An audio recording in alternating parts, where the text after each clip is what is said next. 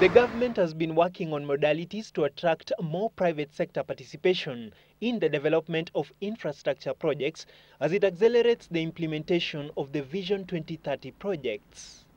Already the Thika Superhighway, which has been financed by the African Development Bank and the Kenya government, is expected to be completed by August this year at a cost of 29 billion shillings. The government is, however, seeking to tap into local resources through private-public partnerships to fund other projects, including the Lamu Port South Sudan-Ethiopia Transport Corridor, the Konza ICT Park, and the building of a new standard gauge railway line.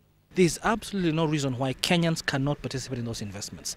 The secretariat has also challenged local investors, including investment clubs, which are estimated to hold close to 330 billion shillings, to channel their resources into financing these projects to ease pressure on the government. We need a lot of foreign direct investment in this country in order to develop this country and to create jobs in this country.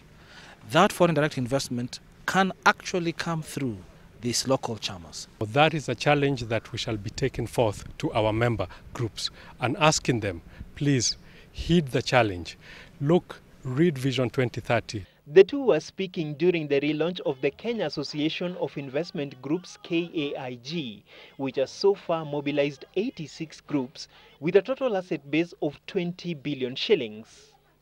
Denis Otieno, Citizen Business.